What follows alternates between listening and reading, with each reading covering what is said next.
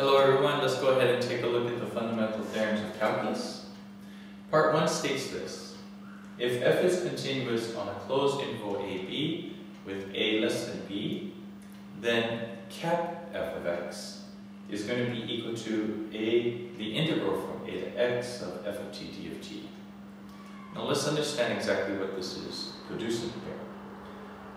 This particular part here, which is the definite integral, is of course going to provide an area. So what capital F of x is really a function that is going to be describing the amount of area that is going to be bounded by f of t, the x-axis, from a to whatever value of x we choose that is on the closed interval from a to b. Now let's go ahead and take a look at this example here. And let's assume that we just have this function being f of t. Now, say for example, we know that this particular function is continuous on the closed interval from 1 to 3. And we also know that 1 is less than 3. Then I can say that the area function, which is cap f of x, is going to be the integral from 1 to x of this f of t d of t. Now, of course, if I wanted to go ahead and let x be equal to 1, then this would be the integral from 1 to 1 of f of t d of t. We know, of course, that the area is going to be 0, and so f of 1 would be equal to 0. And then I can go ahead and change the value of x, so long as it's within this continuous closed interval ab. So long as it's between 1 and 3, I could actually go ahead and say, for example, let x be equal to 2. Now let's just get an idea of what that would be. So then capital F of 2, which would then be associated with the area that is bounded by the curve f of t from 1 to 2.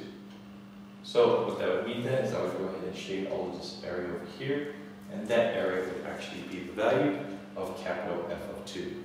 So again, notice that what capital F of x is, it's really an area function based upon the value of f of t, the lower bound a, and the upper bound, which is going to be a variable in this case called x. So let's go ahead and start again. If f is continuous on this closed interval ab with a less than b, then capital F of x, which we said is an area function, is going to be the integral from a to x of f of t d of t, will also be continuous on the closed interval ab, and capital F prime of x is going to be equal to f of x for all x on that closed interval ab. Now, we can also go ahead and state this a little bit differently. We can also state this as the derivative of the integral of a to x of f of t d of t with respect to x is going to be equal to f of x for x, an element of the closed interval a to b. So, a couple of key concepts that we want to go ahead and take from this is that, of course, differentiation and integration are inverse operations of each other. And so long as f is continuous on the closed interval ab, it will have an antiderivative. And the antiderivative is what that is right there. Now, the important thing to remember is that even though we may not be able to express it as a function, the antiderivative will exist. Okay, now I want to go ahead and just very quickly just show how this is true. Okay, now if we go ahead and just follow the order of operations here, what we have to do first is we have to go ahead and apply the definite integral.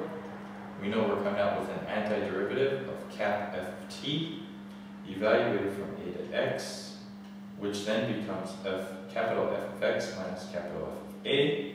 Remember that this part right over here is just going to be a number. And so what we come out with then is f of x, where the derivative of cap f of x is equal to f of x. Okay, so hopefully that makes sense now, and hopefully part 1 is very clear. Now let's go ahead and take a look at part 2. Part 2 is something that we've already been dealing with quite a bit, and so we won't necessarily look at any particular examples for that. But if f is integratable on the closed interval ab, which has an antiderivative capital cap f on the closed interval ab, then of course the definite integral can be evaluated by evaluating the capital f of x, or the antiderivative function of f of x, from a to b. Okay, so let's go ahead and take a look at one other application that we have, which is not necessarily part of the fundamental theorem of calculus, because that's only part 1 and part 2, but it's a nice application of integrals, and it's the mean value theorem for integrals. Now, let's go ahead and take a look at this. If I had 3 people here, and if I was to go ahead and say all of these people, of course, have different heights, what's the average height that they have? If I was to go ahead and actually calculate what that meant, then of course, all of these people, if I was to go ahead and change their height, would all have the same height, because that would be the average height of all of these 3 people. So basically what we're doing then is we're taking a look at all of these different heights, and we're trying to make it so that all the heights are all the same, and therefore we found the average height of those 3 people. So let's go ahead and apply that now to integrals.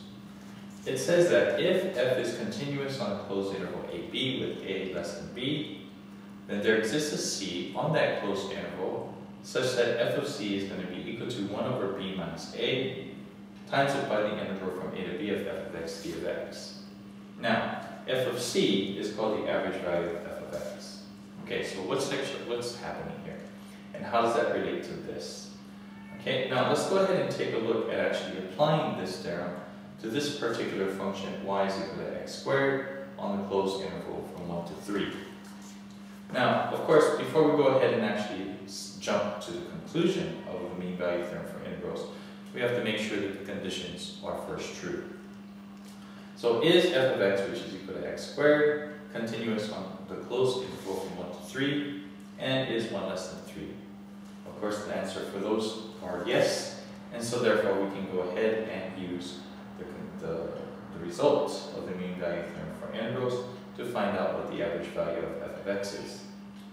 Now, f of c is going to be equal to 1 over 3 minus 1 times it by the integral from 1 to 3 of x squared d of x.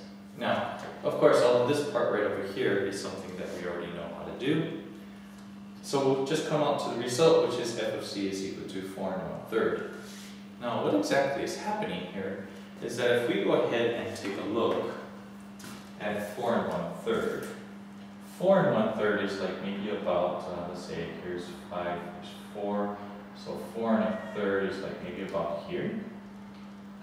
So if we go across like this, and let's just go on the closed interval that we have, this is what it would look like.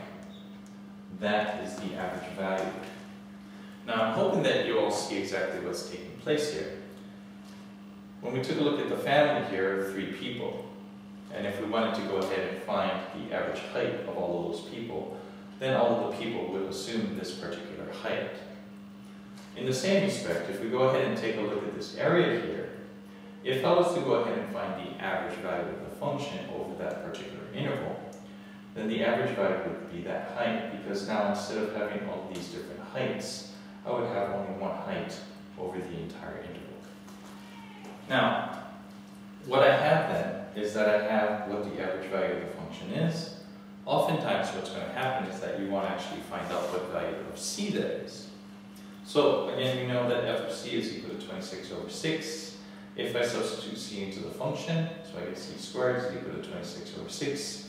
Take the square root of both sides, and then c is going to be equal to plus or minus the square root of 26 over 6.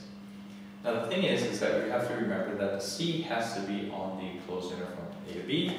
So c has to be on the closed interval from 1 to 3 in this particular case, and therefore we know that the value of c is going to be 26, the square root of 26 over 6. So if I was to go ahead and draw this line down here, this value right over here is the value of c, which is the square root of 26 over 6. Okay, and there you go. That's how you can then go ahead and determine the average value of a function using your definite integrals and finding the average value, or the value of c that can actually produce that average value for you. So let's go ahead and wrap up again. So with regards to the fundamental theorem of calculus, we've already been using part 2 quite a bit, and we're actually evaluating definite integrals. Part 1 is a little bit different because now we're actually saying that there will in fact be an antiderivative for a continuous function on a closed interval from A to B, even though we may not be able to find out what that function is. And we also know that differentiation and integration are going to be or formally inverse operations of each other. We also have the mean value theorem for integrals, which of course will help us find the average value of a function on a closed interval from A to B. Okay, so we'll go ahead and take a look at some of those examples in class and to look to see if you have any questions for clarification then. See you then. Bye-bye.